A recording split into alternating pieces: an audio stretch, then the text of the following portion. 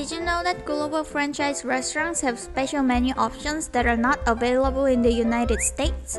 In this series, we're going to recreate those items so you can try them at home too.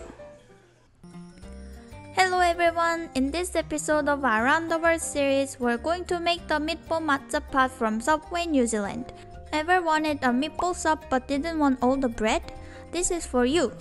Ever craved a side of meatballs to go with your Black Forest ham on Italian herbs and cheese? Us either, but someone in New Zealand did and we support it. Let's get started! First, we're going to finely chop a medium onion. Half will be for our marinara sauce and half will be for the meatballs. Then mince 3 cloves of garlic, again splitting it. Move to the stove. Begin the sauce by sweating half of the onions and garlic. Once translucent, add a can of whole tomatoes and a couple sprigs of basil. Leave it simmering on medium-low while we make the meatballs.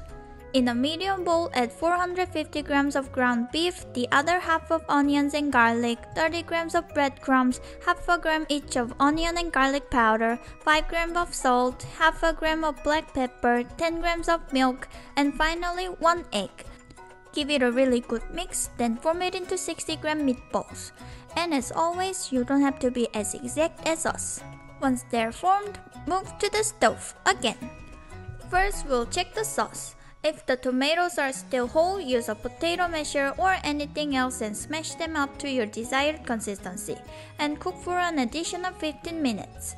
Don't blend it though, or it will turn pink and gross looking.